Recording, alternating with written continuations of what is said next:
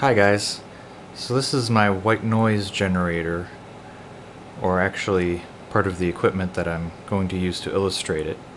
First of all, this is the radio receiver that I built that I've already shown some pictures of. So I've got, power supply input, indicator, audio output. This is right now just going to an audio amplifier, so you can hear the quiet crackle in the background.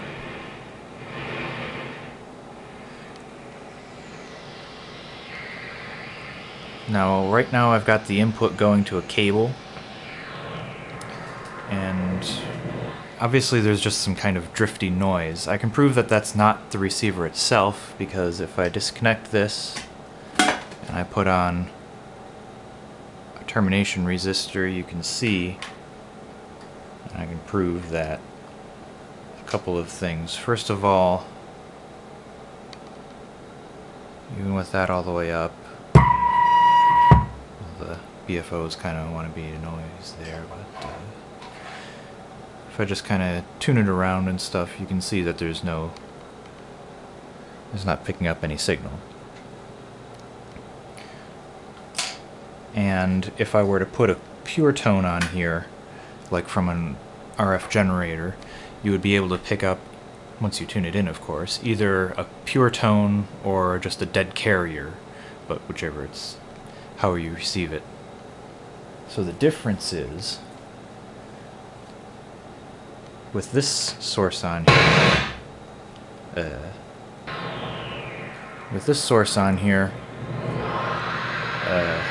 going through all kinds of noise, as you can tell. And this is blinking. In fact, it just drifted through one, so there you have it. Now what this signal is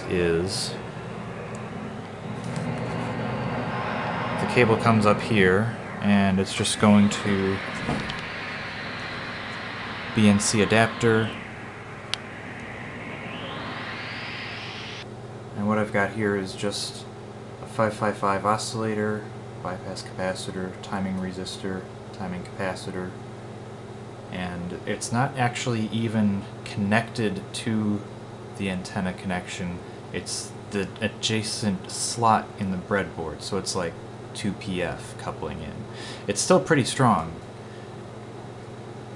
and this is running at about 100 kilohertz, as you can see up here.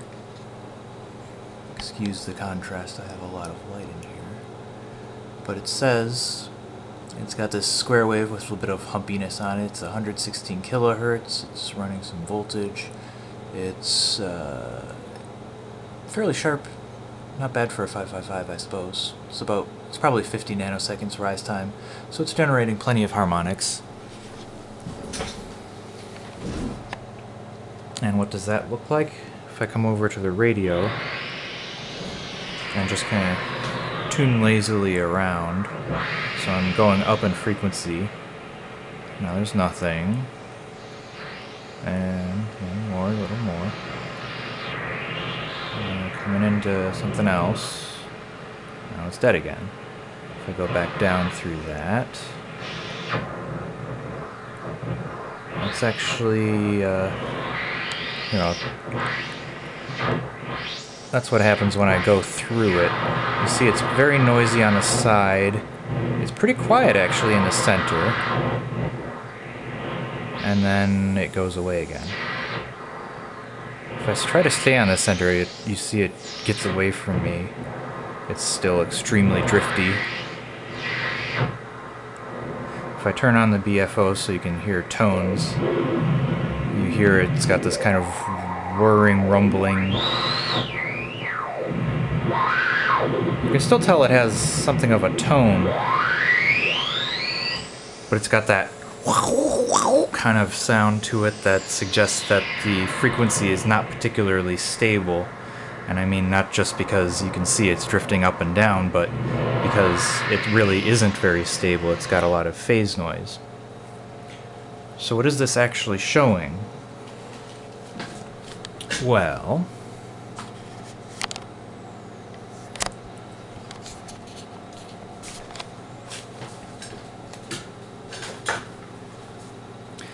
you might be familiar with the duality between time and frequency. If you have just a regular square wave, you know that the transform of that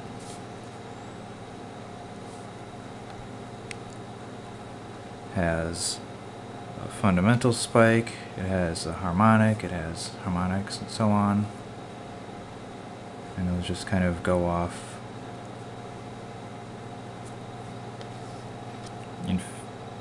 well, they don't go off infinitely. That's one of the limitations of real signals. But what's happening here is this is like our 116 kilohertz or whatever it was. And then this is 3, 5, 7, so on and so forth. This radio is tuned for about 14 megahertz. So let's put this on a different scale here. So let's say this is like 10, 20, 5, 15. So we're around here. That's like 14.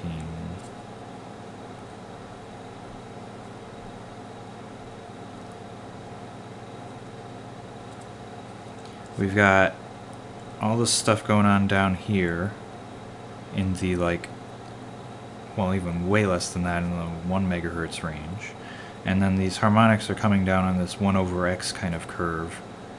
And by the time they're out in this 14 meg range, if you zoom that in, that looks like here's a spike, here's a spike, here's a spike, here's a spike, and these are all about 116 kHz apart, and it's just a forest of them all the way across.